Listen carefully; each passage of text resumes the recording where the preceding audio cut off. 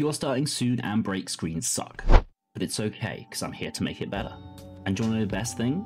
This isn't just for Twitch, this is going to work on YouTube as well. Now we've all been there, you need an extra 5 minutes to get ready before stream, or you need to take a break mid-stream to get a coffee or whatever. The problem is, how do you get your chat to stay around? How do you keep them entertained? Well, what if I told you you could make a working Pokemon emulator that your chat can play? So for this, you're just going to need 3 things: an emulator, a Pokemon ROM, and streamerbot.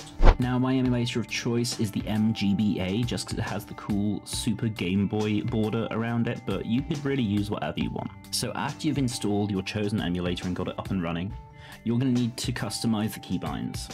So to do this on MGBA, you go to Tools and Settings, and then go to Keyboard, and from here you can bind your keys to the buttons.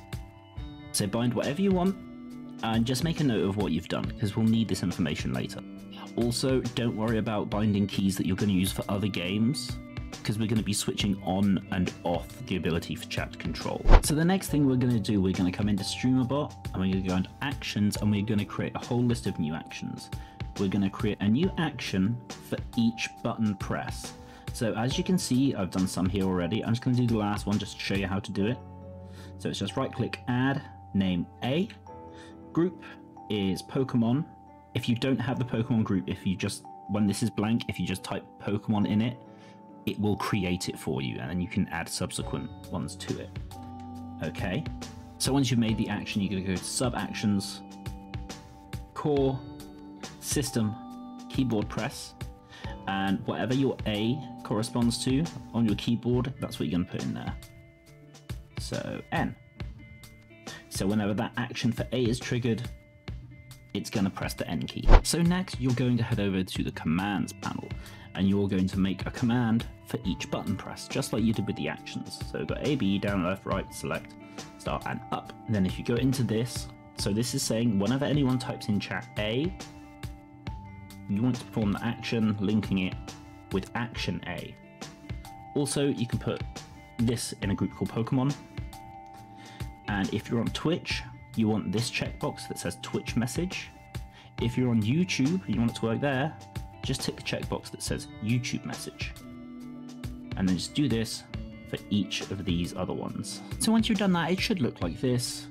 You got your group Pokemon and all the commands linked to the correct actions. This is the core of what's going to let your chat control the emulator through their chat.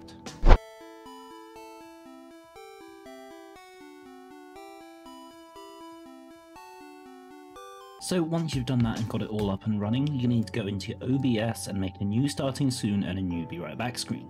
So as you can see, I've just gone for a simple Game Boy Advanced overlay, and I put the gameplay in the middle. So once that's all set up, we're going to need to go and create 3 new actions. We're going to create a stream start, be right back, and back to stream.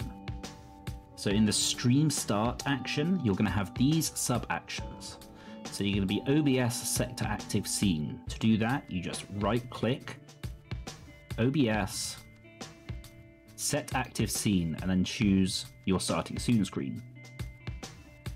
Then you're going to command group Pokemon enable. This is going to turn on all your Pokemon commands. For that, it's just right click, commands, set command group state, and you can choose your Pokemon group and enable. Third command you're going to do is perform command. So this is the one that's going to load up the emulator. For that, you're going to right click, core, system, perform command. Then you're going to go here, click that, then you're going to search for where your ROM is saved, highlight that and click open. Next, you're going to want a delay of about 5 seconds just to give it time to load up.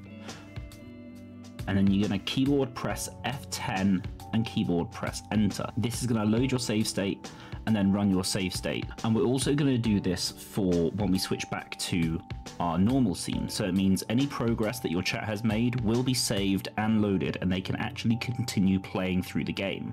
Your be right back is going to be exactly the same, except the OBS set active scene is going to be right back. So to switch back to your regular stream, your first command is going to be Shift plus F10. So for that, you just need to go to core, system, keyboard press, same as you did with the other triggers, but this time you're gonna highlight the shift box and then select F10. So that's gonna open the save state, and then another keyboard press straight away, enter, will save the state. Wait for 1 second, and then Alt F4 out.